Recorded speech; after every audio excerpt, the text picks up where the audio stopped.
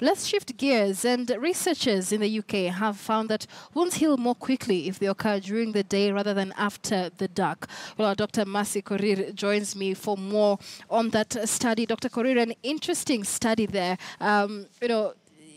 Would be difficult to understand for many, but what is the rationale behind this? Well, before we even get to that, it would be interesting to note that this year, the 2017 Nobel Prize for Physiology or Medicine went to 3 scientists who unraveled how our bodies tell time, how you're able to sleep, to rise, and to do, whatever it is that you're able to do on a daily basis, which is now the circadian rhythm, or which is your body clock, and it's unique to every person, though it is affected by the environmental cues, the temperature, the sunlight. So the body is able to tell that it's now daytime, it's time to rise and go about duties, and it's now nighttime, it's time to tone down and sleep. And so this research, which was published at the Science Translational Medicine, found out that, well, burns, this was a research done on our 118 burns patients in the UK. And the burns that happened at night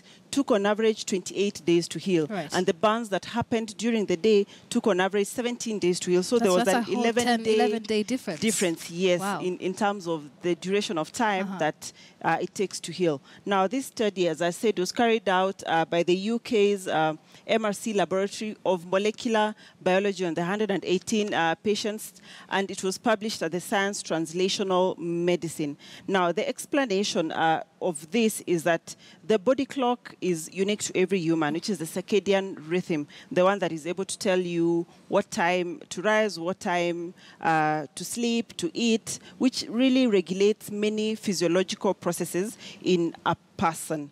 Now, this, in the lab now, what they were looking at is what we call the fibroblasts. The fibroblasts are cells that will respond, or they are the first responders to an injury. And now, these fibroblasts are also seen to change their abilities to respond according to this 24-hour pattern, just the same way the body works. And the Nobel Prize that was given to these 3 scientists was also on the cellular levels, on how the body responds and is able to tell time. Now, the fibroblasts usually respond and rushes to the site of injury. So now, during the day, it's like they are primed and they know that it's time for activity.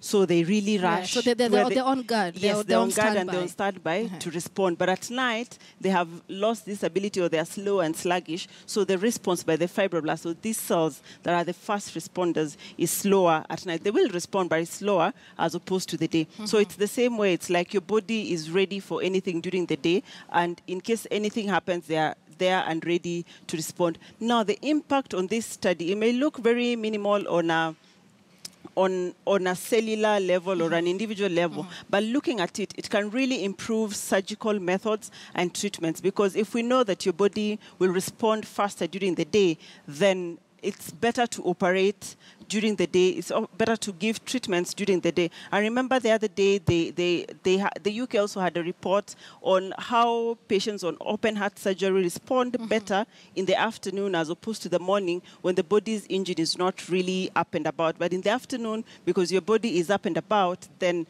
surgical outcomes are better. And in the long run, this will lower costs, because it means the time you stay in hospital is reduced and your time to healing is reduced. So you're able to be released from hospital and you're able to be up and about to do what it is that you're able to do and be productive. So this is groundbreaking. And actually the title of the report is that time heals all wounds.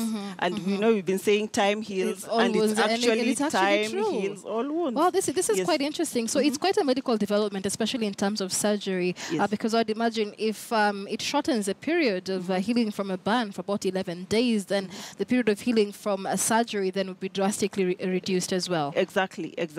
And it also means that, well, if you get injured, not only burns, any injury that happens during the day will take a shorter time to heal. So even if you're at home, you're better off, don't get injured, but you're better off getting injured during the day as opposed to during the night. So if you can avoid it at night, then by all means do that. An interesting research there by doctors from the UK. It is now about 20